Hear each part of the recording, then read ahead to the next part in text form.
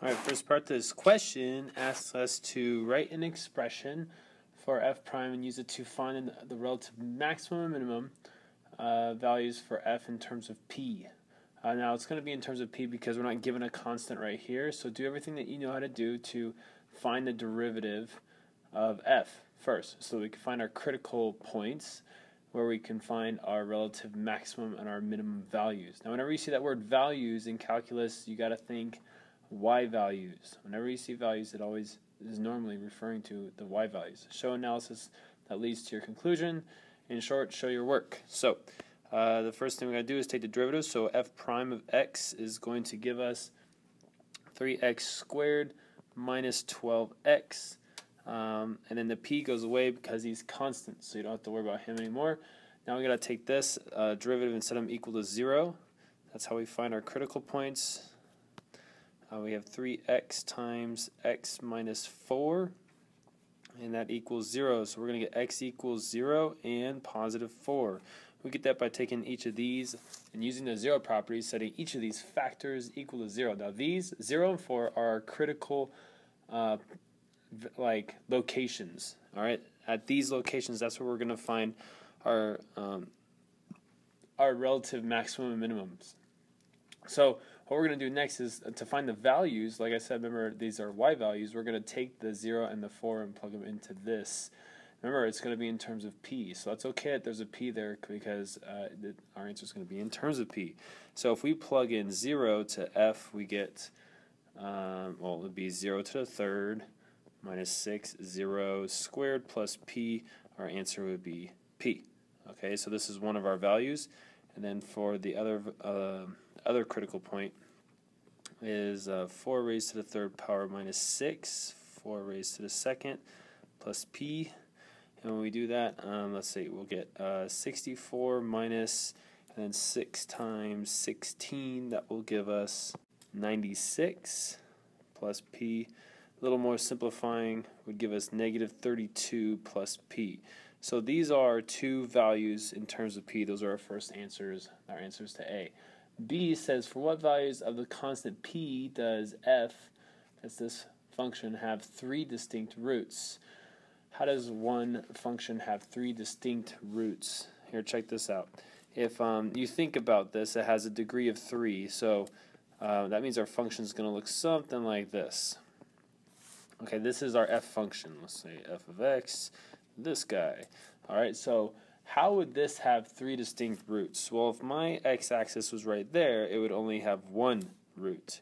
If my axis was right there, if that was my x-axis, then I would have 1, 2, 3 roots. Now remember this, our 2 points are our relative maximum value is going to be p, and this one right here is going to be negative 32 plus p. That just makes sense because that's like p minus 32. That's going to be the lower value. That's going to be the upper value.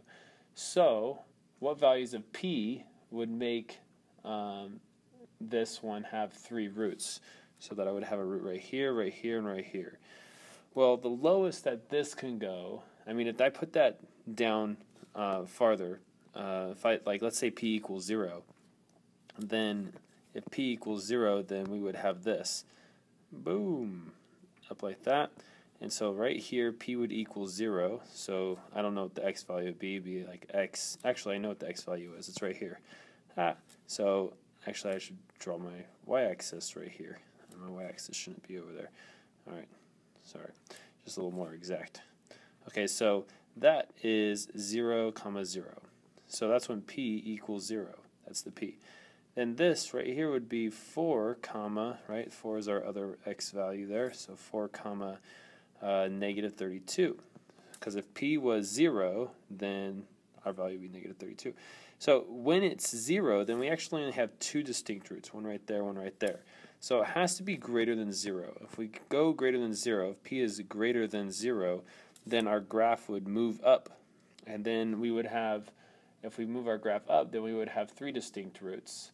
And then, as p goes up and up and up, when p finally gets up to 32, that's when this point right here will be right on the x-axis. So this would have to be less than 32. That's going to be our answer for for B. And the last one says, find the value of P such that the average value of F over the closed interval, that is 1. Okay, so to find this, what we're going to do is we're going to find the sum of all the y values between -1 and 2. And the reason why we're going to do that is we want to find the average y value. I mean, because it says find the value of P such that the average value of F, that's the y value, average value of F is the y value, over the closed interval is 1. So we're going to take the interval of our function, which is x squared, or x to the third minus 6x squared plus p dx. Okay, we're going to take this. This will give us the sum of all the y values. This adds the interval adds together all the y values between -1 and 2. And then we're going to divide this by the interval. And the reason why we do that is, I mean, whenever you find an average, you find a sum and then you divide it by the number of numbers that you're adding together to get your sum. And so here our sum is this. This will give us the sum of the y values. Then we have to divide it by the interval. And so you've probably seen it written like this: 1 over, and to find our interval, we would go -1 minus 2. Or you would say 2 minus -1. Doesn't really matter. I mean, it does have to be positive. So then ultimately we're going to be dividing this whole thing by 3. And you don't need to write this anymore. So the 3 is our interval from -1 to 2. Alright, now let me move some things around here so we actually have some space. Okay, now to do this, I'm going to actually ignore the dividing by 3 for now. And then we're just going to find the interval. You know, we're going to integrate this. Okay, so we have to take the antiderivative of this function, and so that's going to give me, it's going to give me, let's see, that's going to be x to the 4th divided by 4, and then we're going to have, that would be x to the 3rd divided by 3. So that would just give me a 2, x to the 3rd, 2x to the 3rd. And then we have the p. It would be p times x. Now remember, p is just a constant. So like if that was a 5, this would be 5x. But it's going to be px. And we're going to integrate that from -1 to 2. So the first thing we do is we plug in the 2, which would be 2 raised to the 4th power divided by 4, minus 2 times 2 raised to the 3rd, plus p times 2. And then we're going to take that and we're going to subtract what we get when we plug in -1 to all the x's. So we're going to have, let's see, that's -1 raised to the 4th divided by 4. And then we have -2 times -1 raised to the 3rd power plus, actually we'll say minus 1 times p. And so we got to subtract that whole thing. Let's go ahead and simplify stuff. We have 16 divided by 4. That's not right. 16 divided by 4. This would be 16 right here. Here, so we get 4. Oh, excuse me. And then 2 to raise to the 3rd power is 8. 8 times 2 is 16. We have -16, so minus 16 plus 2p.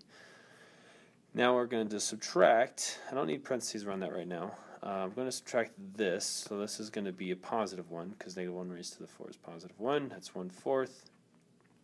And then we get a -1 there, and then -2 times -1 will be a positive 2 minus p. So I'm going to distribute this negative right there now. And that's why I saved that negative. Now I don't need those parentheses anymore.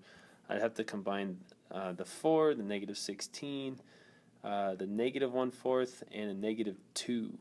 So let's see. Let's combine all the negatives first. So we have 4, and then we have the -16, and -2 would be -18 plus a -1/4. So it would be -18 1/4, and in our p's we have 3p. This will simplify us down to, let's see, we'll take away 4 from the 18. That will give us -14 1/4 plus 3p.